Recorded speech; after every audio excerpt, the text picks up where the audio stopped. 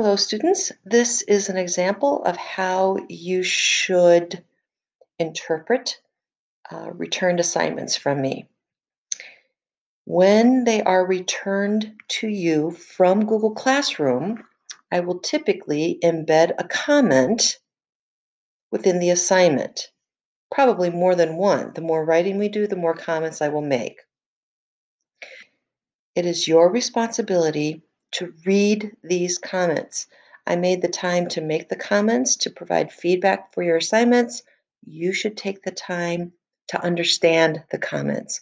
And after you read the comments I've made, if they still don't make sense to you, then please come talk to me. And there will always be a rubric. This particular assignment was worth 25 points.